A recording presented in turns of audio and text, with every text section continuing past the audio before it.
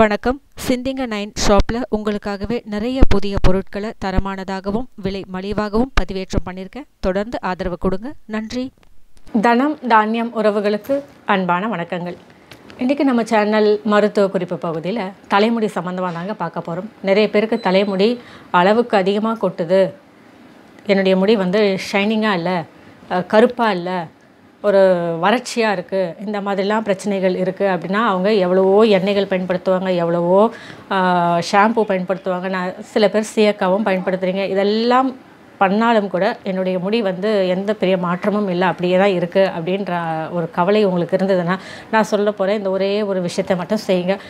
கண்டினியூவாக வாரத்தில் 2 நாள் அதை ஒரு 2-3 மாதத்துக்கு செஞ்சுட்டு வாங்க. கண்டிப்பாக ஒரு நல்ல ரிசல்ட் உங்களுக்கு கிடைக்கும். என்ன பண்ணணும் அப்படின்னு கேட்டிங்கன்னா, உங்கள் வீட்டில் கொய்யா மரம் இருந்தால் ரொம்பவே வசதி. அப்படி இல்லைனாலும் கொய்யா இலைகள் எங்கே கிடைக்குமோ நீங்கள் அதை பார்த்து வச்சுக்கோங்க.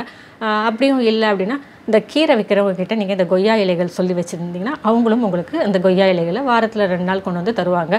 அந்த மாதிரியும் நீங்கள் வாங்கிக்கலாம். ஏன்னா நம்மளுடைய ஹெல்த்து நம்மளுக்கு முக்கியம் அப்படின்னா நாம் இந்த மாதிரியான ஒரு சில விஷயங்களை நாம் கண்டிப்பாக செஞ்சே ஆகணும்.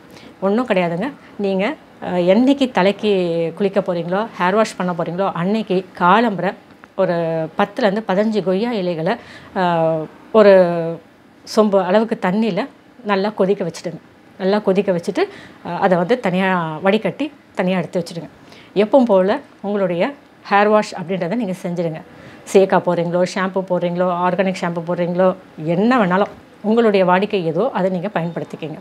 எல்லாம் முடிச்சுட்டு தலையெல்லாம் அலசிட்டு கடைசியாக உங்களுடைய குளியல் அப்படின்றது முடிஞ்சிடுச்சு அப்படின்னும்பொழுது கடைசியாக இந்த கொய்யா இலைகள் கொதிக்க வச்ச தண்ணி இருக்குது பார்த்திங்களா, வடிகட்டின ஆற வச்ச தண்ணி இருக்குது பார்த்திங்களா, அந்த தண்ணியை கடைசியாக உங்களுடைய தலையில் ஃபுல்லாக இது பண்ணிவிட்டு வாஷ் பண்ணிவிட்டு நுனி முடி வரைக்கும் நல்லா அந்த தண்ணி படற மாதிரி ஒரு வாட்டி விட்டுடுங்க.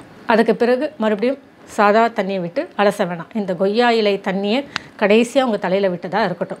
அதற்கு பிறகு வழக்கம் போல் உங்களுடைய ஹேரை உலர்த்திட்டு உங்களுடைய ஹேர் ஸ்டைல் அப்படின்றத நீங்கள் செஞ்சுக்கலாம்.